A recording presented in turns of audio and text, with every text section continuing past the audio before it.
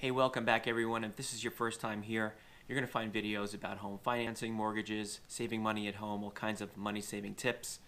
If that interests you and you own a home and you like to save money, I'd appreciate it if you'd hit that subscribe button and bell notification icon so you can come back and see more videos that hopefully will interest you. This particular video is about the stimulus check update, or your stimulus check if you haven't received it. There's a lot of information floating around out there daily, so I wanted to provide you with the latest and greatest. So far, the IRS says that they have provided checks to 127 million people. Now that's a lot, but a lot of people are still waiting right now. And the IRS actually issued a deadline of this Wednesday to go in and attach your direct deposit information to your account, so that way you don't have to wait for an actual check. The money can be deposited in right away. For whatever reason, they've got a deadline of this Wednesday to do it. Doesn't mean you won't get a check. It just means maybe direct deposit won't happen if you don't get that in by Wednesday. The other thing is that you can link your Direct Express account or Direct Express card with the payment in the event that you don't have a bank account.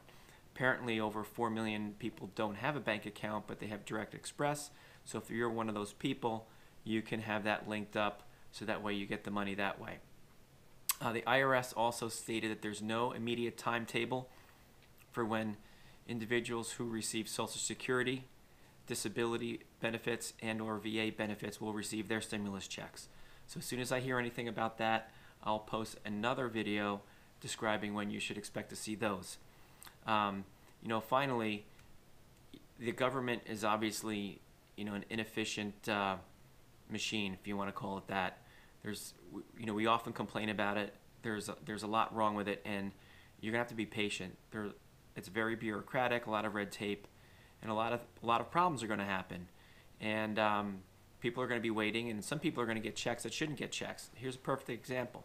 A friend of mine I spoke to yesterday, whose mother passed away about a year ago, said she received a stimulus check in her mother's name in her mailbox, because I guess before her mother passed away, she was getting all of her mother's mail forwarded to her address. She got a stimulus check for her mother, who has been dead for a year. I heard another story about a woman who received a check in the name of her ex-husband, sent to her address. So these kinds of things are going to occur. I know it sounds frustrating, but you need to make sure that you stay on top of everything, all of the announcements, to make sure that you know what you need to do to make sure that you get the check on a timely basis. The other thing I wanted to talk about is once you receive that money, what you're going to do with it. And it's called a stimulus check because what they prefer that you do is you go run right out and start spending it. The smart thing to do would be make your mortgage payment, your rent payment, make any, pay down any debt that you can with it, not to go run out and buy a new TV or a new iPhone or something like that.